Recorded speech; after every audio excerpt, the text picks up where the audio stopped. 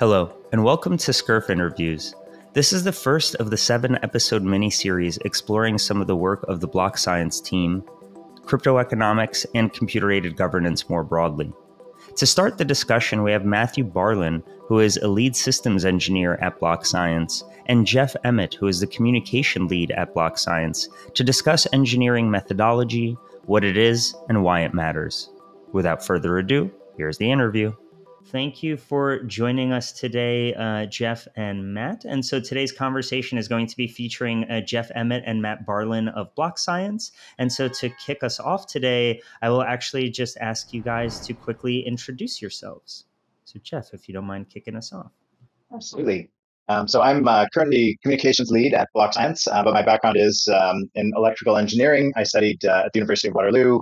And actually, when I graduated, I kind of took a hard right out of engineering, but I'm glad I had that background because it really helped to do the deep dive into, a lot of the token engineering work, which pulls from a lot of existing engineering disciplines, electrical systems, mechanical. There's so many existing sort of engineering tools that we can bring into this new design space. So, I guess I can leave it at there for now. Great, thanks. And Barlin?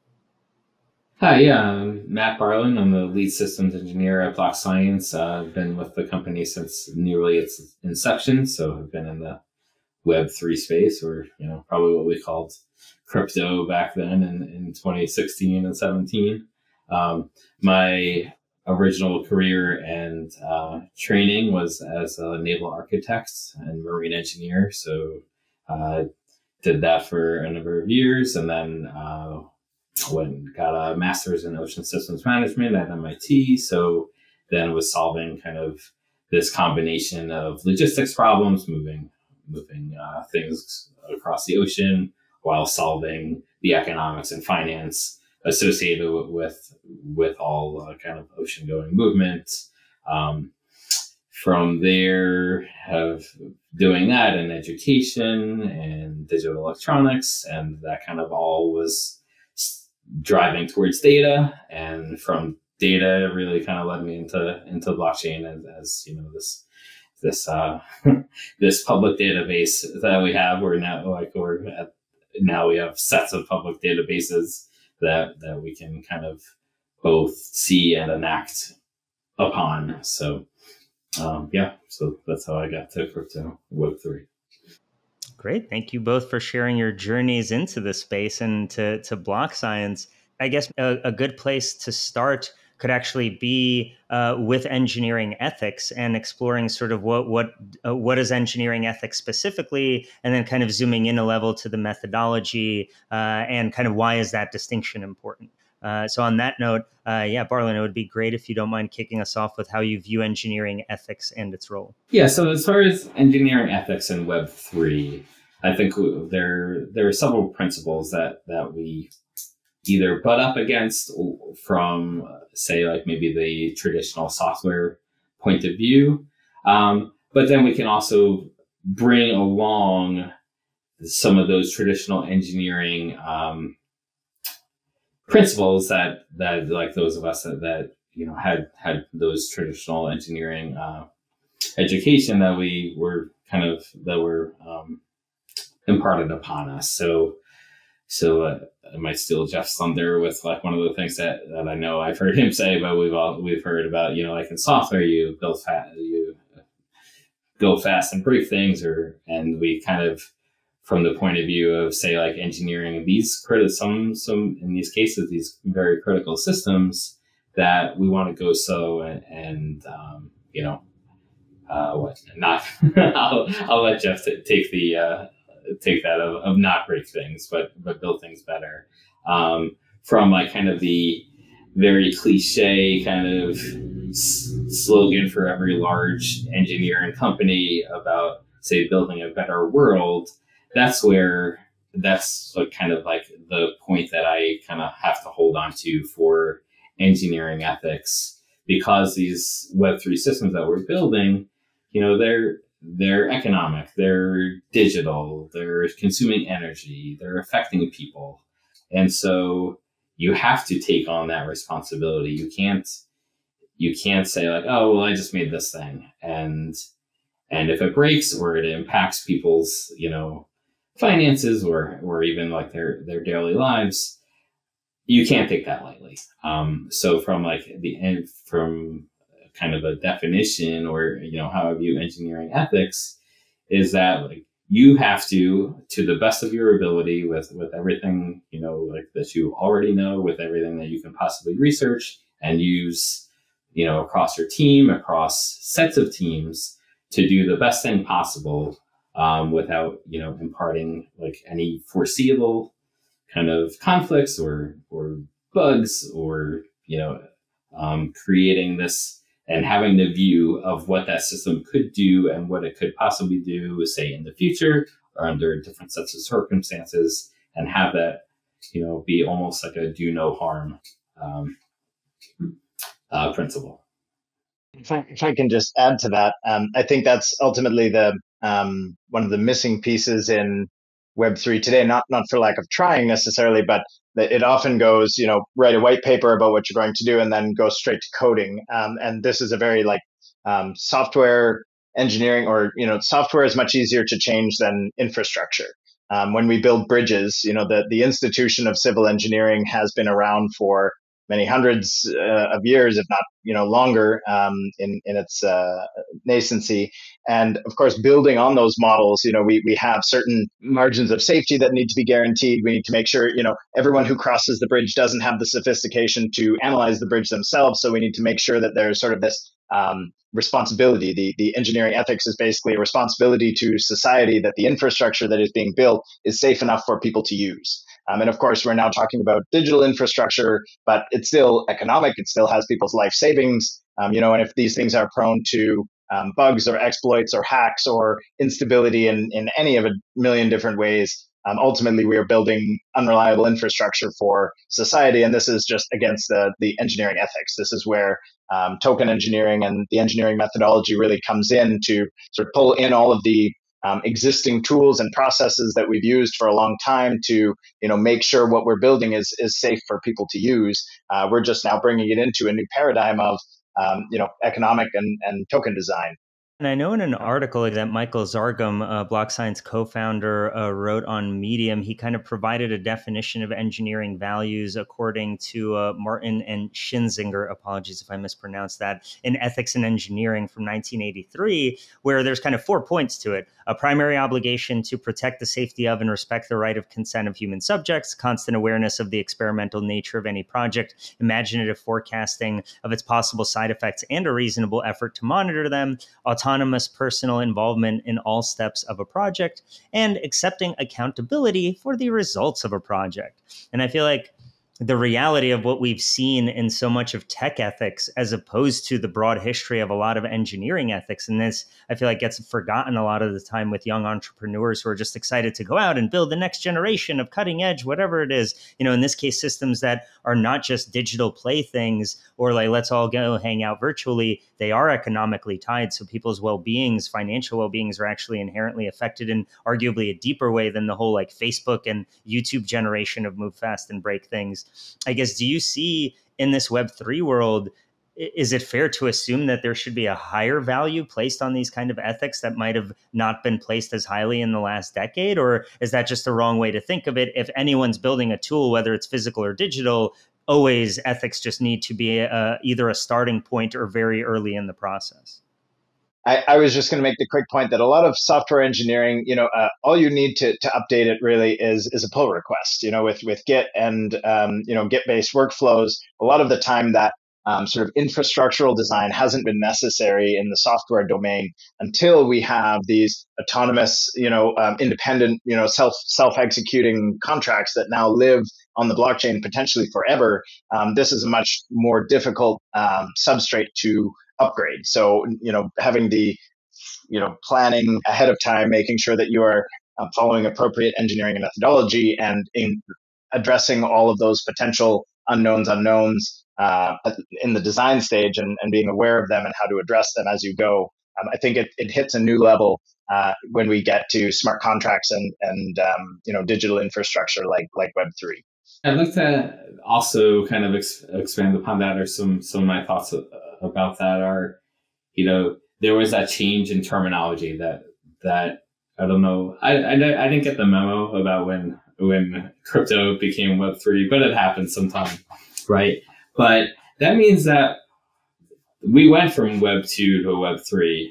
And if we think about like engineering ethics in Web2, what could be improved? There's a lot, right? There's a lot about how data is used, how people are giving away their data for free, how people are giving away their data without their knowledge. Sometimes whether we've accepted that we are just giving away our data and we know we're being monetized and taxed and all the things that come along with it. So like in terms of how engineering ethics can be improved, say from Web 2 to Web 3, and whether we want to go so far as to say like, were there even engineering ethics in Web 2?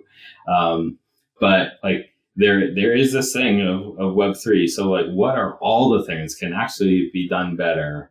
And, I think like one of the main things is, having this fresh approach and really taking that principle to heart in terms of like, what are we doing? And some of it comes for free with Web3 of having those publicly available smart contracts where, that what you're doing, or at least, ideally you should know what you're doing. And then you're also hopefully being compensated or fairly compensated for the things that you are opting into or giving up.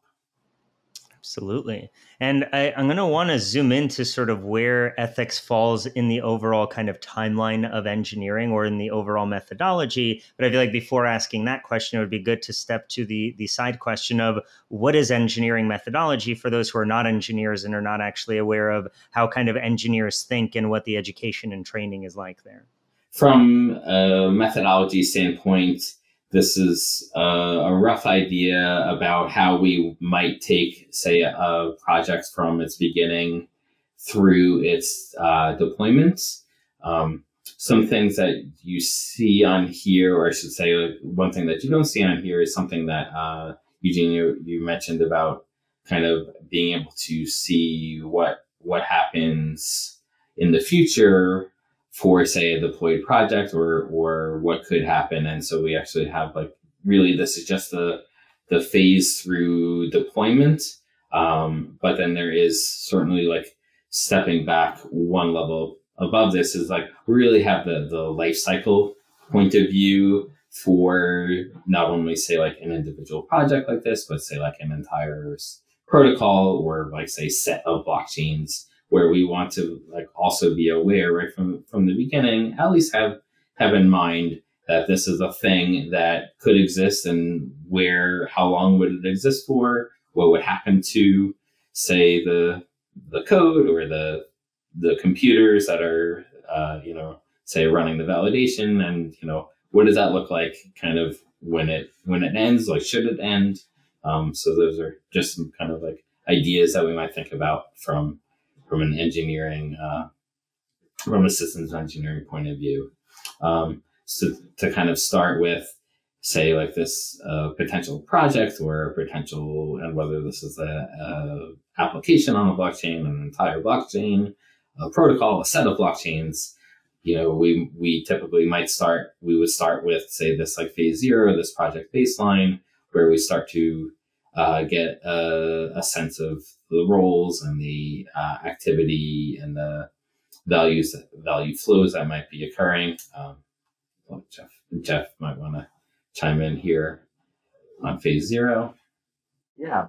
So, and I think a lot of the challenge is just getting really the question very clearly understood. A lot of the first steps in the engineering methodology is, who are the stakeholders, who's impacted by this protocol, who makes the decisions, what are the kind of value flows that flow through this system, and from who to who and on what conditions.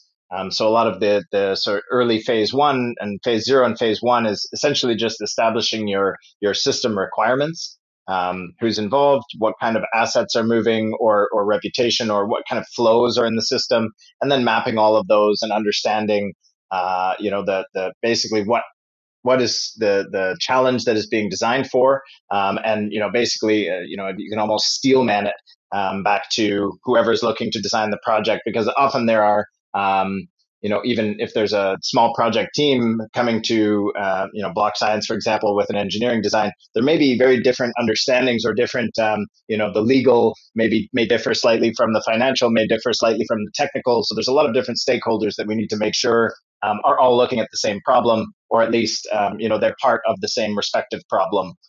And then, of course, there are a lot of recursive loops through this as well. So even once we finish phase one system requirements and move into phase two of design, there's all this back and forth. Sort of, it's an iterative process in the engineering methodology. So once we move to phase two, this is generally where Barlin or other BlockScience engineers will get heavily involved in mechanism design. And then, of course, beyond that, into validating the design to make sure that it does what we thought it would do. But maybe, Barlin, do you have some more detail to jump into on phase two and beyond? At phase one, when like we're developing the system requirements, so like what we're really doing is we're taking, say, like the set of business requirements that come out of phase zero, and while that has kind of typically given us a set of, say, high-level goals.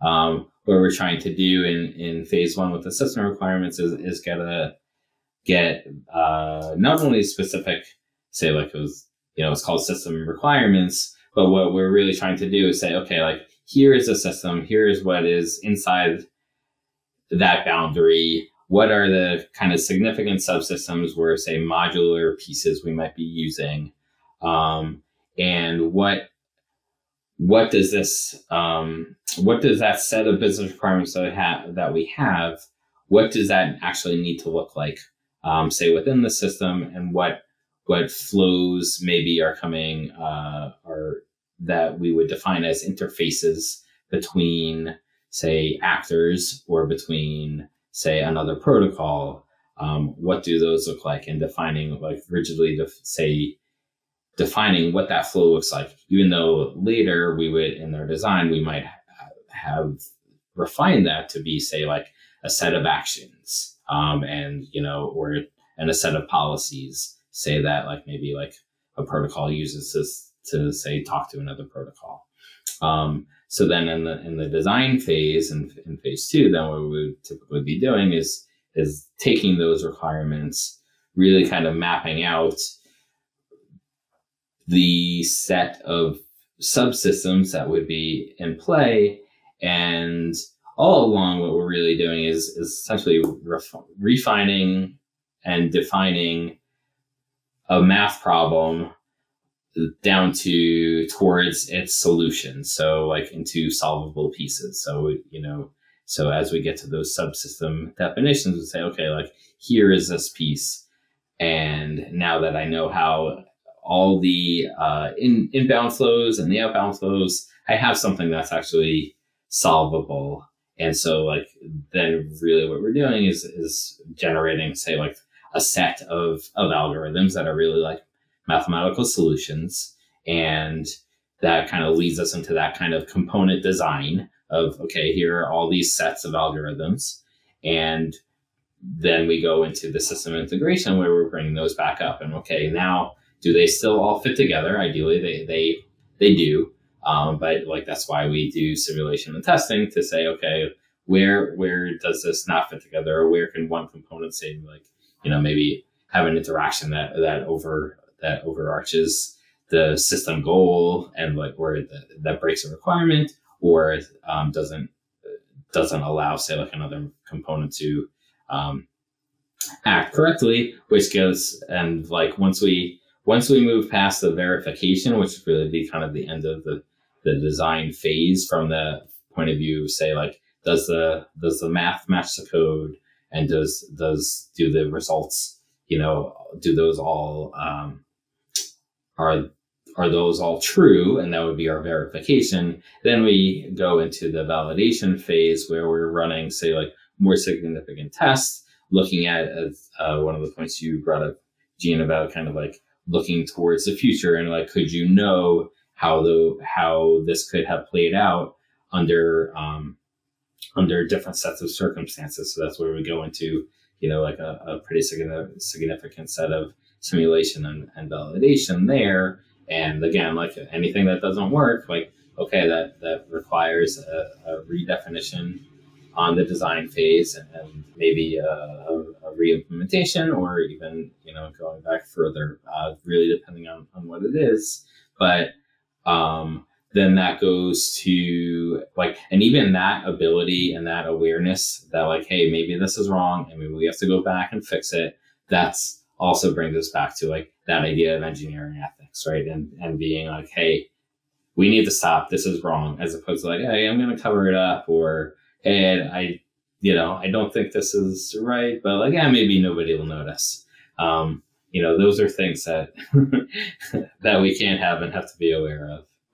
Absolutely. And I guess in terms of thinking of how this really applies in the Web3 space, and that you're kind of sketching out what you want, then you're designing it, then you're kind of validating and checking that it's working the way that you want. It would be great to actually zoom into some examples, whether concrete or theoretical, right? But what does this actually mean when applied to a new project or a new token? Is it starting from the soup to nuts of kind of, why do you want to launch a currency? What is the point of it? Why do you need a token in the first place? And sort of, is that first phase effectively going in the whole, do you need a blockchain.com? No, but if you do, fine, like, we'll see what the actual tokenomics is. And is that kind of the actual starting point? Or given the role of BlockScience, it'd be great to just get some examples of what it could look like. That roadmap does kind of take something that would be like, say, a nascent or like an idea, and taking it from, okay, even from that point of view of, do you need a blockchain? Do you need a token? Do you need 10 tokens? Right? All those would occur there. That doesn't mean for BlockScience that we can't start a project, say, that's already been that is more mature. That was like really also kind of where we were when we made that roadmap, was when at the time there wasn't, say, anything built. Right now we have a lot to build upon, but the roadmap still applies. And even in that phase 0, it may not be, hey, like you're building a whole new blockchain or a whole new dApp. Like even if you're building, say, like a new component, then you can still go through that roadmap of, okay, what do you want this one thing to do? What you get as an advantage for, as well, sometimes as an advantage for, say, a more mature project is like, well, you have already built components that you may already have to interface with. So that has its own set of challenges. It quite often may make it more simple. The other advantage you can get is that you can go that you may already have, if it's a mature project, then you also would have the data to actually test against. And so that's something that we've also done quite a number of times where we might say, like, hey, we want to change this thing. Okay, well, first, what we can easily do is build a model of what you already have.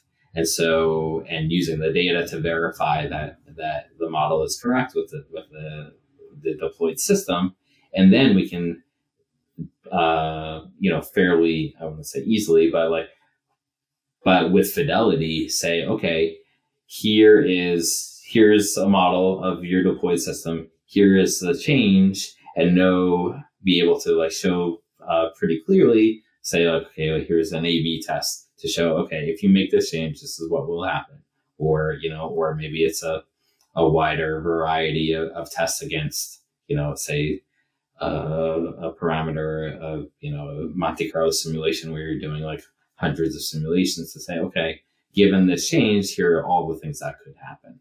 So we could come in really kind of like having that data or that validation. And as I mentioned, kind of that last phase, not on that screen, where we would have the data to still be able to use in that like kind of larger workflow, but it might speed up some of the steps along the way. I was just going to pull up another common engineering diagram that Dr. Zargham often shares. This is the emergence chasm. So moving from the left-hand side where we have, our system requirements. These are the goals as established by the project. And of course, on the other side, we have the validation of that system, post design and implementation deployment. So you can kind of see there's, this is another way of kind of looking at the progression of a project through the engineering methodology. So first of all, understanding the system architecture from the requirements, we break it down into subsystems or pieces of the problem, as Barlin was mentioning. And understanding the requirements of those subsystems. This is actually a key part of engineering, is taking a complex problem into a bunch of simpler problems, and then understanding those problems. And then, of course, doing your component requirements. You have a lot of iterations in this lower part of the V just on these subsystems. So we can have component requirements and design iterations, and of course, implementing them, verifying them, and implementing the subsystems. And there's probably a lot of loops just within that lower part of V before we start reintegrating these subsystems together. So one example that I think is always super relevant is conviction voting. It's interesting because it came up as a purely academic theory from Dr. Zerm's PhD in multi-agent robotics. He was looking at social sensor fusion, so essentially pulling over some of what already existed in coordinating drone swarms, for example, and then pulling that into how do we coordinate humans who have autonomy and integrating social sense making. And some of the early simulation and testing, as conviction voting was going through sort of this engineering process itself, some of the simulations, pointed out some, what might be seen as obvious, but it was still really nice to see it sort of validated in simulation. That, for example, staking when you put in a proposal on conviction voting was necessary, because if there was a bunch of proposal spam, no proposal would get enough conviction to pass. And forgive me if that's a little bit far down the rabbit hole. I guess that presumes people know how conviction voting works, but this is essentially a new form of continuous token voting that has gone through essentially full engineering methodology from mathematical theory to simulation to testing to implementation within several DAOs. So I think that's a great sort of example of one such foray through the engineering methodology. Yeah, thank you for sharing there. And I'd be interested in terms of the way you think about, right? We started off in ethics, we kind of zoomed into methodology specifically. How do these two relate when not in theory, but when you're actually working on projects? Does ethics need to be a constant lens that you apply at every single step of the methodology kind of roadmap that you two have showed in kind of these two graphics and walked us through? Or are there specific milestones or times that are more or less appropriate for the question of ethics to come into it? Yeah, I think from like some overall ideas that I think it applies is some things that actually work pretty well in Web3, which is like, one is transparency, right? Like, so we have public, code that is essentially running a blockchain and sets of smart contracts that are public. But like from our point of view or our work, also that needs to be, we try to push for those things to be public when where applicable, with where clients agree. But even like from an inter-team or intra-team point of view, of we're working on something, we're saying that, oh, here's the math I'm thinking about, I'm writing it down, here it is, it's in a document that everybody that should be aware of is aware of. Here's the code I'm using. If I'm saying this is an assumption, then I'm clearly stating that assumption, right? And not letting that go, making sure that is not forgotten about. And whether it's in code, whether it's in the math, and the other thing that we can do with Web3 is a thing that we talk about a lot, at least for what we build, is, we build these systems and we think of these as generalized dynamical systems. And one of the things that you get in those systems is you have this admissible action space. So therefore you're able to say, at least, and you can build in some of those kind of blockers if they need to be there, or say like roadblocks, say for like, okay, what can happen and, what don't we want to let happen, say, that would say destroy a system or destroy people's lives because someone, was able to exploit something. So those are things that kind of, are there, both from the broad sense, but like in, ideally in every step of our workflow as well. Yeah, and I guess on that side, in terms of something like a admissible action space, how much, again, in terms of operationalizing something like that, is that a dedicated brainstorming session? Is that a concrete list that you see once you've kind of defined the parameters of where you're intending to go into the design phase? Is that literally something you need front and center, or is it not that explicit? Oh, we try to make that pretty explicit, and that like as really part of that early systems and that roadmap of defining those systems, where we're saying, okay, like here's what can come into that system, and that is typically that set of actions, and like so what are the possible actions that can come in, and and we look at the bounds on those things, and we identify those as like whether they're constraints that we need to impose, or whether they're, say constraints of the larger system imposed upon us. So like that thinking is there early on. Yeah, and I just wanted to touch on and emphasize a few points Barlin has already made, and I think that's part of the ethics of creating these systems properly is following the methodology. So I feel like it's baked in some sense, at least the when you engineer a part, for example, for any industrial machine, etc., you're looking at full life cycle. So I think there's a few terms Barlin mentioned. So designing not just for launching the thing, but also maintaining the thing and understanding the time span over which it is to be maintained and what happens after that time span. Are these things deprecated? Does it get an upgrade? Does it get turned off? And a lot of that just doesn't really, people are so excited about these tools in the Web3 space that, the tool is front and center, and all of these sort of things around that, the bounds of operation. Another term I think that is core to all engineering design is, all models are wrong, but some are useful. When you engineer a component, you're really engineering it to operate within a certain range of conditions, whether that's temperature conditions, time conditions, any number of things. And then, you have assumptions in, for example, the materials you used, or the glue to hold those things together, whatever. You've got sort of these assumptions that are all through your design. And of course, having a rigorously designed and safe component, whatever it is, if it's a bridge or a phone, that was electrical engineering at some point, or a cryptoeconomic protocol, understanding the full life cycle, the assumptions made, the bounds of operation. I think all of these basically are really necessary to have, proper rigorous design. And the engineering as a social institution.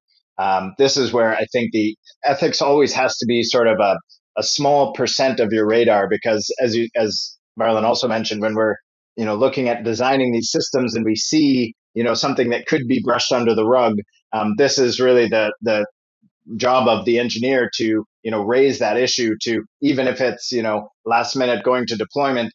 These are the sorts of things that need to be raised to people who are building, or people who are deploying, or people who are using these products ultimately. Yeah, I'd be really interested. I know we're slowly getting towards the end of our time together today. And as we get closer to wrapping up, I did want to ask you both the question of, right, there's a lot of sort of folks, especially when you take a topic like token engineering, who are coming from non-traditional spaces and don't have engineering, traditional kind of engineering backgrounds per se. And as there are more and more kind of different educational programs trying to fill the gap so that there's more token engineers ready to jump into the space, and there's all kinds of reasons why that's evolving, and we don't need to unpack all of that. But as there are more folks coming in who are going in and building or designing systems that people interact with, given the kind of views and backgrounds that you both have, what's sort of one takeaway that you wish more folks who are stepping into engineering type roles who don't come from an engineering background, if there's kind of a single takeaway that they're taking from this conversation, what's a kind of a point of inspiration that you hope they delve into to make sure they're applying the right lenses and methodologies when they're going out and building very complex things that we can see all kinds of fun things emerge years later that no one really planned out early on, and no one would realize that would happen. If there's one thing I've seen people sort of oversimplify, perhaps, is that the whole engineering process is kind of collapsed to a single point. And I think that's just basically a sort of the state of token engineering where we're at, that a lot of this sort of happens at, for example, within BlockScience, whereas in traditional engineering disciplines, you have a large pipeline of sort of progression of project, from requirements to design to specification to verification to, there's a number of steps that involve potentially hundreds or thousands of engineers and associated roles. So I think just sort of being context aware of where we are currently at with this space, that we're still at the stage of design, that most of this can happen within one firm. But I think there's so much more that goes beyond just sort of the first order engineering, but sort of understanding the wider sort of design space, and figuring out, if engineering isn't your forte, there's so many roles around that that really facilitate that pipeline. And I think that's where we ultimately need to get token engineering to in the long run, where projects don't just hire a token engineer, they engage in a token engineering process from the get-go. And that probably involves multiple different groups and engineers and developers, of course. But I think that's the biggest takeaway that I see in the space today. I'd like to add that I think the other responsibility then, from kind of the engineering ethics point of view, is also that we have a responsibility for education then, to be able to, a token engineering academy, right? Like, they're there to teach others, but so that's also a responsibility for us that have been doing this, to impart that education, to say, hey, here are the best practices. I don't know all the things necessary, like every single thing possible, but here are the things that I know, and these are the best practices I can put forth and impart that upon you. And it also involves, like, also the other way, like, here's a branch that actually is being explored through Web3. I don't actually have that specialty. I should either learn about it, ask about it, and if I can't do that with fidelity, then I need to get that help too, right? To say, okay, like, here's a thing that I need help with. So yeah, education, to really, like, if this is going to become like a discipline, then you actually need that part, whether you don't necessarily need to go the full direction of licensure or, say, degrees necessarily in token engineering, but still the education piece is critical. And I appreciate you both taking the time to kind of help us kick off this wider exploration into some of the work of BlockScience. We're going to have a variety of your colleagues and collaborators on to talk from data and measurement in Web3 to computational science to roles of formal methods, some of the challenges and opportunities in governance, the community angle of all of this, and computer-aided governance. So I appreciate both of you taking some time today, as well as the general BlockScience crew, for the work that y'all are doing and adding to this space. So yeah, thank you all for joining us and kicking this conversation off. Thanks, Eugene. It was great.